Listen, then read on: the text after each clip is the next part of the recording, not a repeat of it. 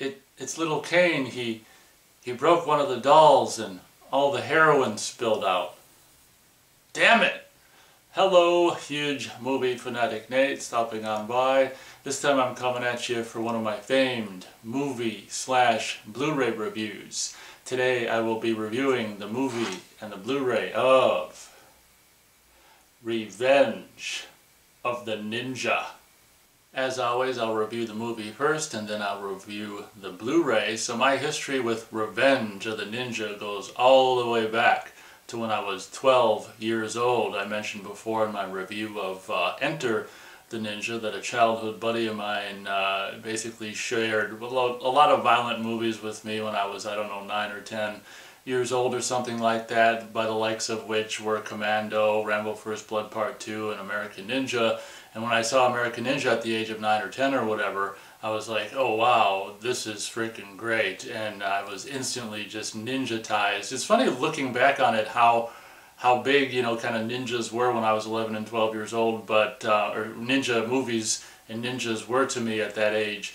But I was only really aware of American Ninja, and then when I was 12 I rented Revenge of the Ninja. So as a kid I really pretty much only watched, you know, American Ninja and Revenge of the Ninja. I did see American Ninja 2, but honestly I was never a big fan of that at all. I think it really pales in comparison to the first film. The first American Ninja I think is really great. So American Ninja is one of the two ninja films that I pretty much kind of grew up with from the ages around the ages of 11 and 12 and such. And it's, like I said in my Enter the Ninja review, it's basically the second film in the kind of the 3-film trilogy, which starts with Enter the Ninja, and then the second film, this film I'm going to be reviewing, Revenge of the Ninja, and it ends with Ninja 3, the Domination. And as I mentioned in my review of Enter the Ninja, it's really kind of goofy that they consider this a trilogy. All films produced and just, you know, released or produced by the Canon Group at the time.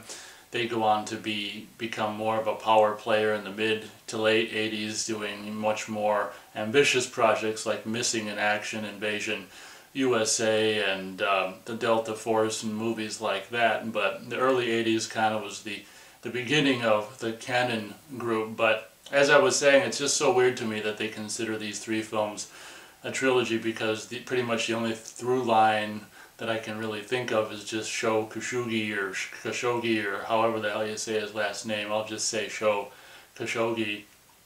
He's pretty much the only thing that is, you know, can be found in all 3 films.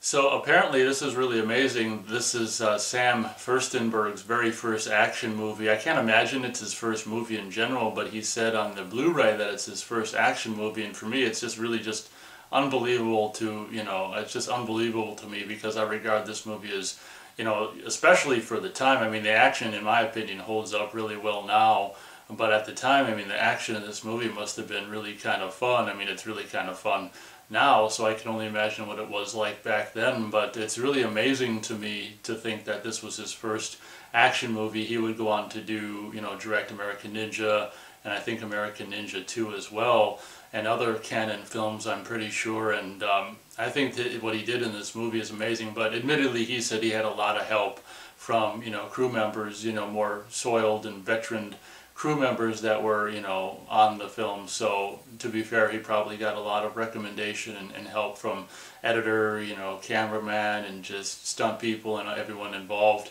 with the production. But it's really impressive, this being his first action film, because I hold it in relatively high regard for just being kind of a cheesy early 80s ninja action movie. Story of this film is very straightforward. It starts in Japan, where there's this group of assassin ninjas that basically just attack this kind of village, or this house, or whatever the hell you want to call it, and kind of kill off all the family of, it looks like family maybe, and or family friends of the Sho Kosugi character. One of his sons, I think his wife is killed, his son is killed, and I guess the wife just gave birth to you know, another baby boy. And, you know, that baby, during the ninja siege, she hides that baby in the bushes or whatever, so that baby would actually ends up surviving, and is a kind of a crucial, big character in the film, which is really funny. And incidentally, just so I don't forget to mention it, that, we cut to so odd years later or something later, 9 or 10 years later, and the kid that actually plays shows, I think his character name is Cho, I think. So it's like CHO, and it's his real name Sho, which is kind of funny. But the character that plays Sho's, actual boy in this movie is his actual real life son, Kane Khashoggi, and I think they just, to make it easier maybe for the kid or whatever, they just use his actual first real name, that is Kane in the movie. His name is also Kane in the movie. But really cool, fun kind of ninja assault, assassination of his family scene at the beginning. As much as it's not fun to see, kids being killed with Chinese stars in the forehead, and old ladies and women just, shot with arrows and sliced to bits with swords and ninja weapons and stuff. I can still remember, I just ate it up as a 12-year-old. I was like, yes, because I'm pretty sure that this is the artwork that was on the VHS cover, and I was like, oh yeah, Ninja Mayhem. That's all I needed to see to be talked into renting this movie as a 12-year-old ninja fan. I was just like, when I was 12, I just wanted a...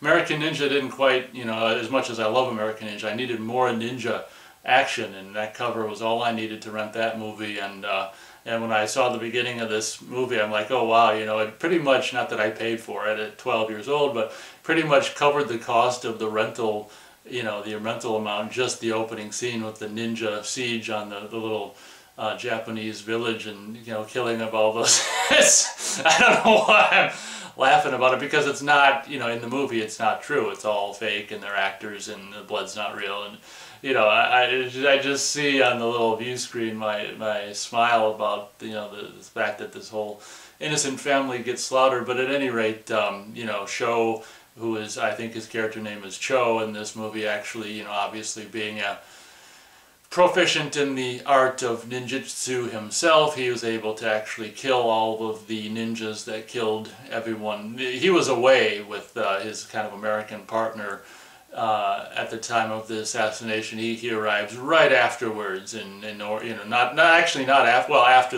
everyone is killed, while the other ninjas are still there, and is able to dispatch the ninjas single-handedly, which is just like I say, the opening scene, in my opinion. Because as you know, if you saw my review of Enter the Ninja, that movie doesn't have a whole hell of a lot of ninja action. Like, in my opinion, the first scene with the ninjas killing everyone and then Sho killing them in this movie is more action-packed than the whole of Enter the Ninja, in my opinion. It's just that cool. And maybe, part of it might be me seeing it through the lens of a 12-year-old, very possible. But I still think, I just rewatched this a couple days ago, and I still think that the ninja action in this movie is just great. But after Cho, dispatches all of these ninja assassins that killed his family, all except for his, newborn son and his mom.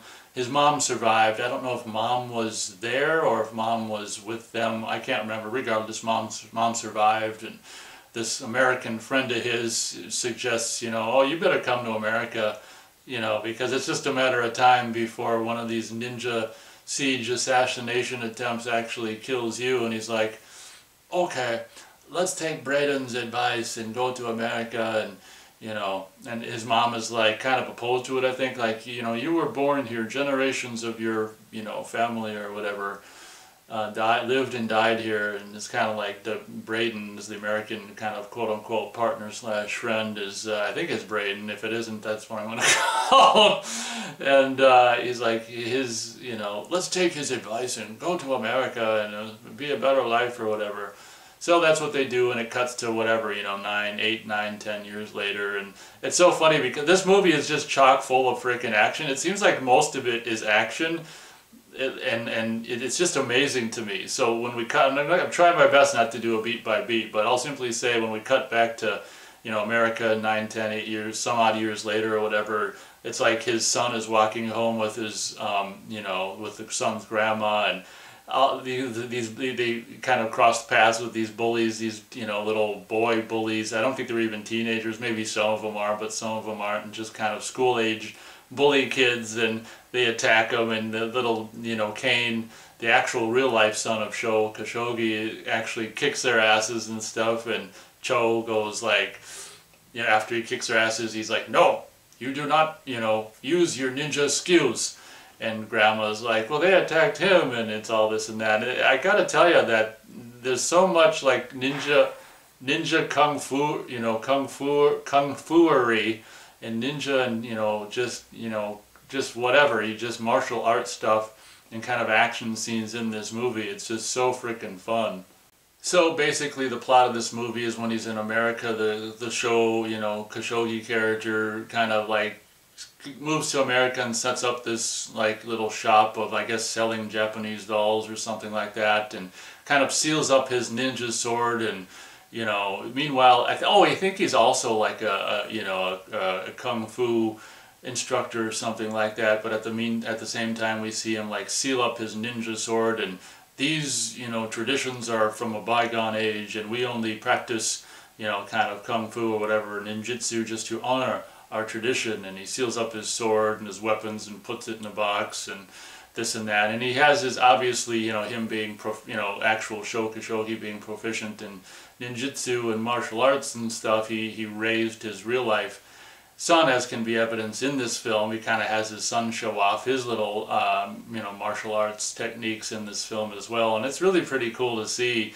honestly, just see that's one of the cool things about this movie, is that it's his real life son in the movie showing off his, you know, martial arts, you know, stuff that he's learned at this age of being, however, I don't even know how old he is in this movie, 9 or 10 or something like that. It's hard to say, but there's just so, I can't stress how much, like, you know, kind of martial arts ninjutsu stuff there is in this movie. It seems like there's more of that than there isn't it. It's just like, it seems to be like scene after scene.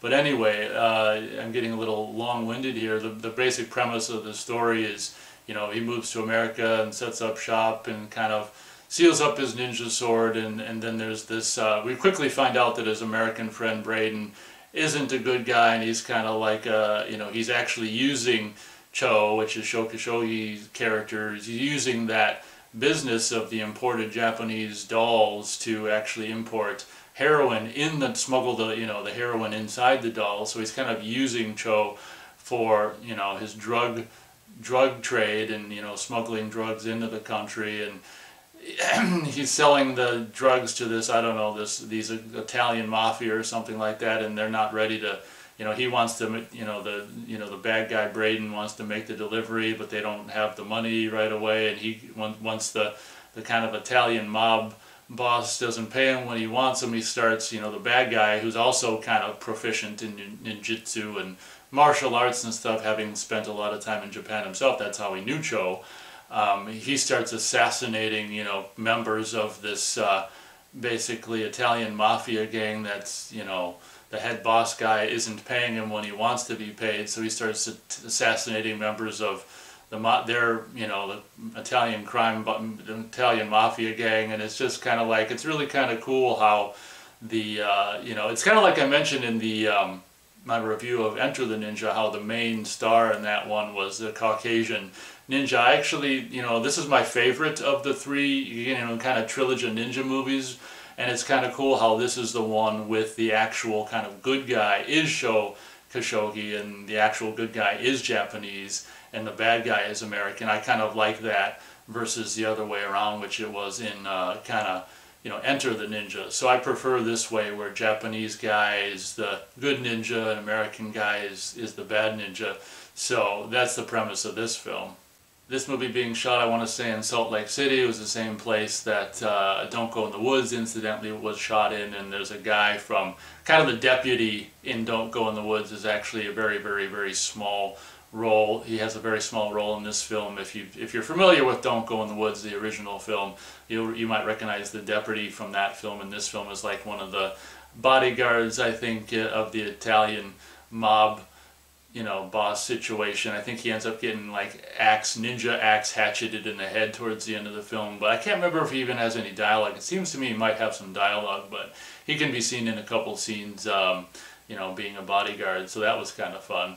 Oh yeah, I don't want to forget to mention that during one of these scenes where the evil, bad American ninja is killing off, members of the, Italian crime boss drug family or whatever, one of the younger guys who's, naked with some chick in a hot tub or jacuzzi or whatever, and, making out and presumably doing whatever. I won't get into details, but he gets, yeah, I think both of them actually. Oh yeah, he gets blow darted in the back of his neck, and she gets, drowned by the, ninja sword, pushes her under the water and stuff. But during this scene, incidentally, I don't think it's the visual that you see on the TV, but they put the audio of a scene from another canon film by the name of New Year's Evil can be heard in this scene. It's supposed to be coming from the TV, but as I said, I think the images on TV in the scene aren't from New Year's Evil, but the sound definitely is. I can't remember who the hell it is who wants the dolls. I guess it's probably the Italian mob boss who wants the dolls, stolen at the, at Kane's or show. What's his name? Cho's freaking, doll shop or whatever. No, because he probably knows the drugs are smuggled inside. But I'm pretty sure he's the one who has the.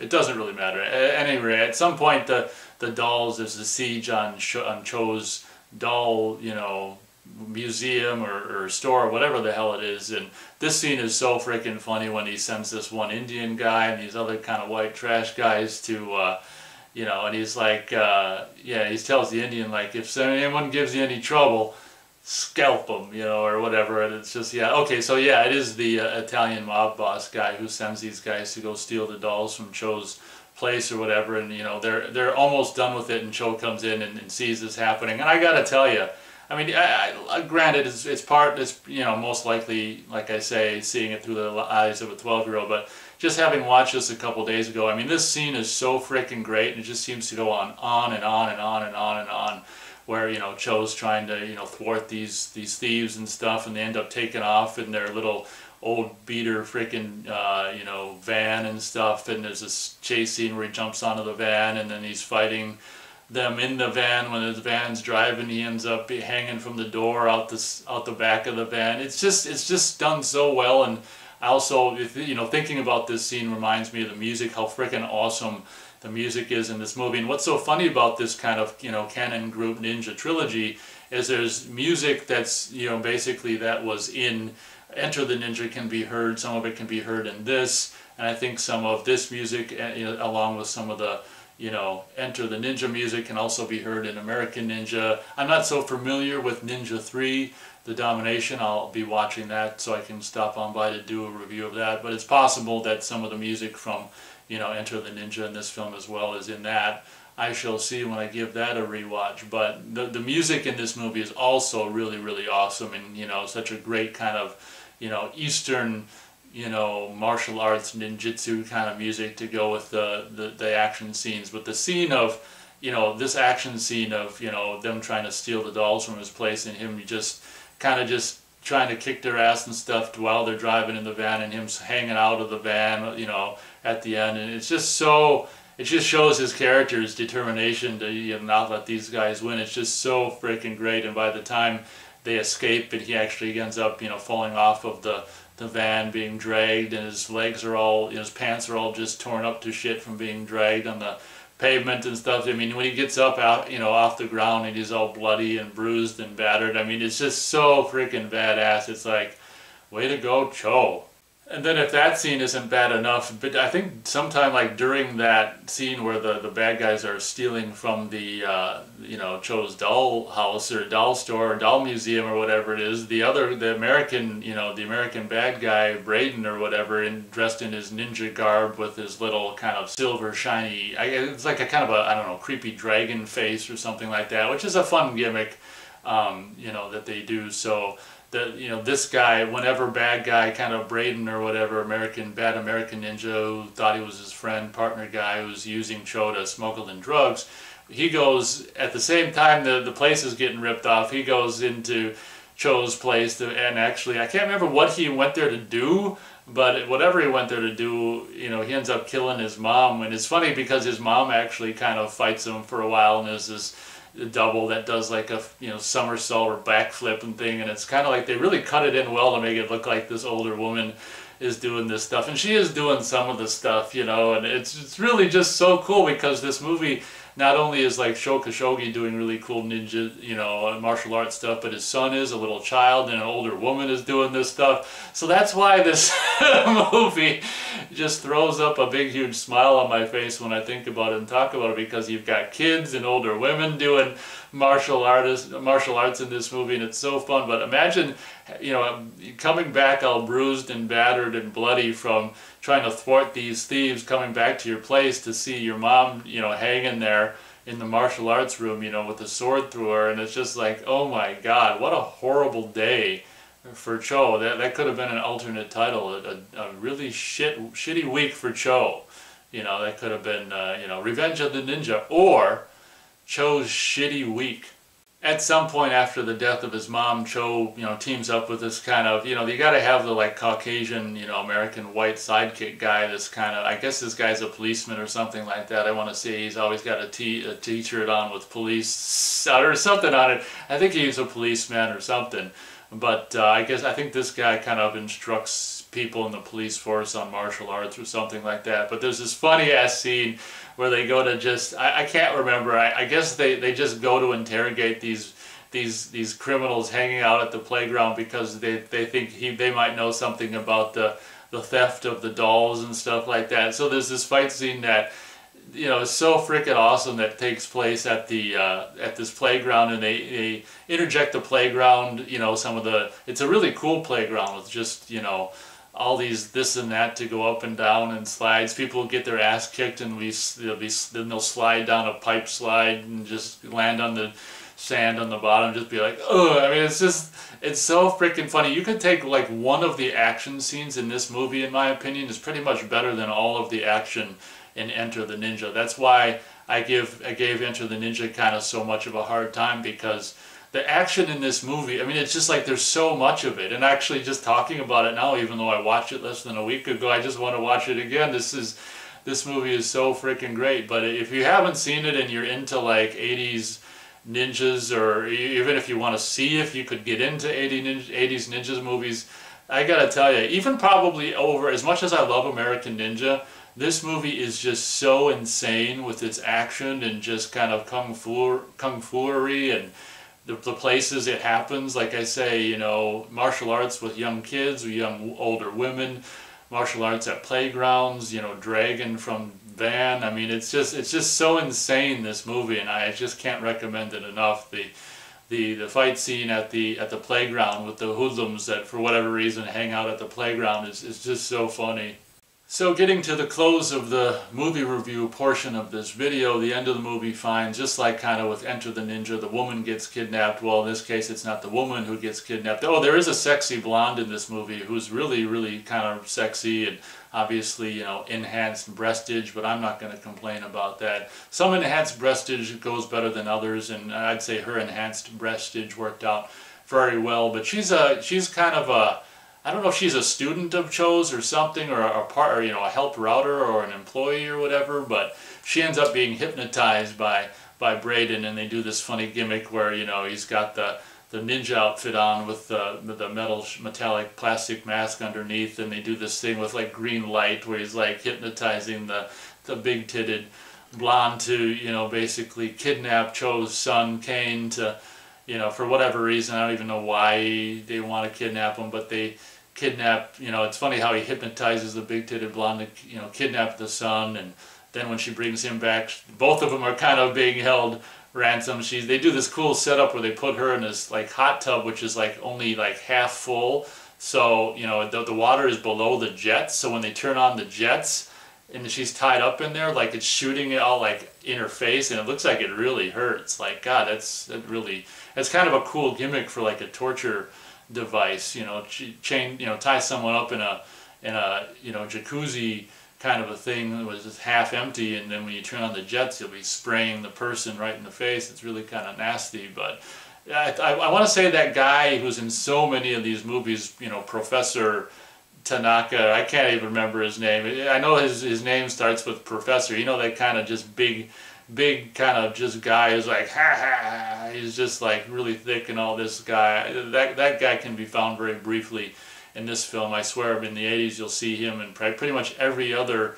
freaking martial art movie ever made. That guy, I want to say Professor Tanaka or something like that, but I always wondered why the hell the word professor was, you know, in part of his name or whatever, if he was a professor in, you know, pain or, you know, bringing the hurt or what. But that guy can, I think it's him, I think can be found in this movie very briefly as well. And obviously, unlike the, you know, Enter the Ninja, which one of my many complaints would be about that film, as much as I, you know, don't want to sound like a pig. I mean, let's face it, I mean, these movies are about ninjutsu, kung fu, and tits, and no tits, you know, sexy chick to be found in Enter the Ninja, but alas, no tits. At least we get, you know, and it's not obviously a very sexy scene where one of the people who's holding the big-titted blonde hostage towards the end of the movie kind of rips off her whatever lingerie. I don't know why the hell she's wearing lingerie at that moment, but you know, so we actually do see her enhanced tits, which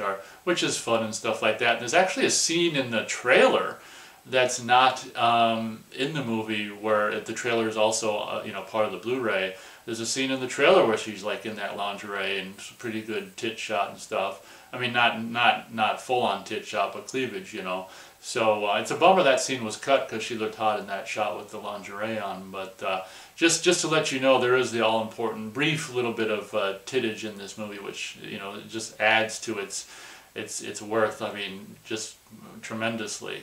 So obviously the fact that you know, Cho's son is kidnapped, and the blonde bimbo, who I don't think he knows. Oh yeah, she calls him at some point, sneaks a call to Cho and says, "Oh my God, Braden hypnotized me to, you know, kidnap your son. I did it. I'm so sorry." And I gotta say, that detail is really kind of fun, where usually the bad guy will have another bad guy or a henchman kidnap someone for him, and by having, you know, basically hypnotizing kind of a friend of Cho's to kidnap the son for him was really kind of, you know, kind of creepy in a really cool way. Is he not only, you know, like I say, you have the big-titted chick kidnap the son, and then she'll bring him back, and then she'll be held ransom along with the son when they both return. So that's really a fun kind of plot point. But obviously, you know, this event of his son being kidnapped leads Cho to, you know, break the seal that he put on his katana, ninja sword, and get his box of ninja weapons out, and he opens it, and it's this light inside, and there's this whiff of smoke that kind of comes out of the ninja weapon box, where all of his ninja weapons, katana, you know, a couple sai, you know, shuriken, you know, ninja star, and all this other this and that are housed. And he obviously suits up for, you know, ninja on ninja action. At this point, the blonde big-titted chick told Cho over the phone that Braden's the bad guy. He's not a friend. He's using you. He's the bad ninja. So it's a good ninja versus bad ninja. I gotta tell you, that bit at the, whatever it is, the frickin' church or whatever, Buddhist church or whatever the hell it is, where he suits up and does this thing and all the finger motions and this and that, and he's like, "Aah!" and there's just wind and shit. It's so frickin' epic. And I gotta tell you, I mean, like I say, you know, just taking one of the action scenes on its own is pretty much, you know, enough to worth the cost of entry into this movie. But by this time, there's been so much freaking crazy fun action. It's just like, now it's like, okay, well, here's the rest of the movie. 15 or 20 minutes worth of the last 15 or 20 minutes of this movie is just nothing but kind of like, it's a mixture of like the Braden, the bad ninja, trying to, I think, to break into the mob boss's, you know, high-rise or wherever the hell they're staying or whatever. And so it's a combination of Braden, the bad ninja, trying to do something to the mob, and then, you know, Cho, who's Sho Khashoggi's character, trying to rescue the big-titted chick and his son. And I can't even remember, are they all located in the same building? They must be. But yeah, they must be. But it's this cool thing where it's a combination of you seeing Braden, the bad ninja, and then Cho, the good ninja, kind of break into this building, and it's really just kind of unique. Usually, I don't know, what's so cool about this is the bad guy has an enemy in the mob boss, and I guess Cho has an enemy in the bad ninja. So it's like usually the bad ninja doesn't have another enemy in this, in a movie. So it's really cool how the bad ninja has an enemy, and then the good ninja's enemy is the bad ninja. So that's just really kind of cool. And it just makes the end of this movie fun. So I mean, it's like both ninjas have to break in to, I guess, if I'm remembering correctly, the same building where, I don't know, whatever. I don't know why, the bad ninja has to break into the building where he's keeping the big-titted chick and his son hostage. I don't know. I can't remember every single detail, but I'll simply say that the last 15 minutes or 20 minutes of this movie, I mean, the first hour has already been amazing, but then you got the last 15, 20 minutes. This movie just so fun. Braden, when he's doing his ninja stuff, there's this really cool scene where it's kind of like almost World Trade towers, twin towers. Braden basically breaks into this high rise there's a building right next to it. So he shoots something into the concrete on the next building, and he attaches a wire, and somehow able to go from one building to the next. And it's just this, I mean, it's just like, it's nonsensical and kind of goofy, but it's just, there's so much like cool ninja tools that are a part of him doing this. He's got this cool bow and arrow thing that he uses, and this other cool thing, grappling hook, and this and that. So he kind of, follows a line from one building to the other really high up and just breaks into a window. And I mean, there's just so much cool, just like infiltration stuff that happens at the beginning of this movie as bad ninja and good ninja are kind of infiltrating this building. It's just so fun. Obviously, at some point, the little Kane, the little son of Cho, is in like the sauna or whatever, and he's all tied up with the rope, and he uses the heat coming from the rocks to break the rope, and he ends up kind of saving the big-titted chick out of the jacuzzi or whatever that's slowly filling up with water to the point where it's going to drown her and stuff. And he saves his big-titted blonde captor, the woman who kidnapped him, which is so funny, but she was hypnotized, so you can't blame her. But it's just so fun, all this stuff going on. And of course there's the ninja showdown at the end, on the top of that building, and I want to say it's Salt Lake City, I think. And I gotta tell you, it's just so freaking amazing. And I can't remember if I'm pretty sure I had the VHS of this, because then the DVD came out in like, I think 2004 or 2005 or something. That was the very first time I saw the extended cut of the death of Braden at the end, where he stabs Braden and slices him or whatever, and his blood just pours out of him. That was the very first time I'd seen that, his death with the blood shooting out uncensored. And luckily that same version can be found on this Blu-ray as well. What can I say? Obviously, big-titted blonde chick and son, rescued at the end, bad ninja killed, and I'm pretty sure Braden probably kills the head of the mob boss guy before, he gets killed. So his enemy is vanquished. That's just a really unique, like, the more I think about it, that's a really unique aspect of this movie. Bad ninja's got an enemy, he kills him. Good ninja's enemy is the bad ninja, so after bad ninja kills his enemy, good ninja kills bad ninja and rescues big-titted chick and his son. It's just so fun. What can I say? This might be my favorite ninja movie of all time, as much as I love American Ninja. 4 stars out of 4 stars. This is a hands-down just ninja, just extravaganza, start to finish. So many of little blips that are written about action movies. It's like non-stop action. In a lot of cases, it's just a bunch of bullshit. I mean, this movie, I think, is just one of the biggest contenders for that. I don't think there's ever been a quote, about that written for this movie that I've seen. But if you were going to write a quote about it, I mean, that one could actually stand true to describe Revenge of the Ninja. I mean, it is like, when I watched it recently, it's like wall-to-wall action. It's just like, it's almost too much, but I'm not complaining. The ninja action and the kung fu-ery that happens in this, over the course of this movie is just so freaking awesome. And like I say, even though the character of Cho doesn't ninja suit up until the end of the movie, you still got throughout the course of the movie Braden dressing up like a ninja and doing his own ninja stuff. But even though, it's not wall-to-wall ninjas dressed up in ninja garb, even just the kind of the martial arts action scenes that take place throughout the movie, and just the action that takes place throughout the movie is so fun on its own. And 4 stars out of 4 stars. I can't recommend Revenge of the Ninja enough. And now on to my review of the Blu-ray that came out in 2015 by the beloved, glorious Kino Lorber.